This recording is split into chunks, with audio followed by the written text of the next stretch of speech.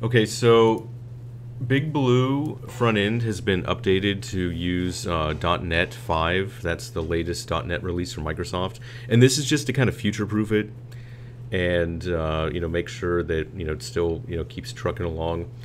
The nice thing about this release, it's kind of like a trade-off, but basically the new version of .NET allows you to have self-contained,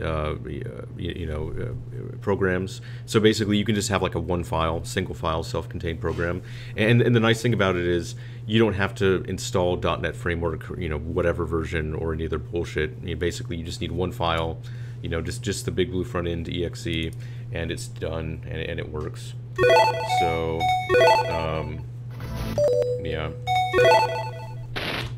yeah. So basically, this is just going to kind of keep it up to date. I'm still tweaking a few things. The other nice thing that's going in there is it's getting the Final Fight joystick raw input code, and so basically a lot of dependencies were being removed on some like X input library that I was calling. I'm not even gonna bother with that bullshit anymore.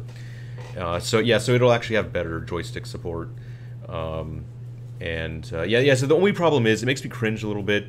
The exe is like 200 megabytes now, which is pretty fucking offensive. But I think overall it's worth it though to keep things on the latest version, to have the self-contained file, and to not have to worry about installing .NET Framework versions. I think overall it's a good thing.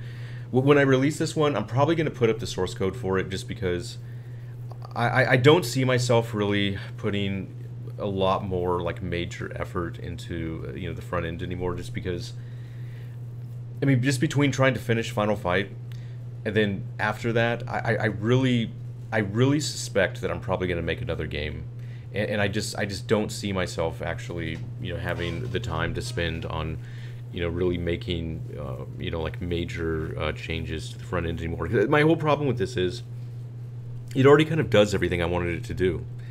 And so I have no motivation really to to keep working on all the custom theme stuff, just because I just know I'm never going to use it.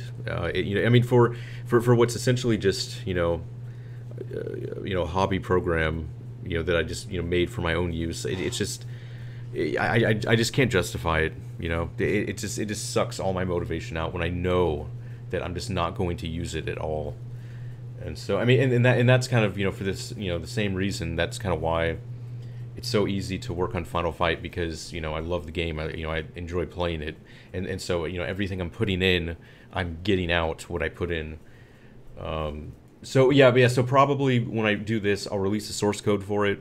Anybody that wants to modify it or whatever the latest version of it, they can have fun with it, and it'll have those enhancements in there, so that that should be pretty good.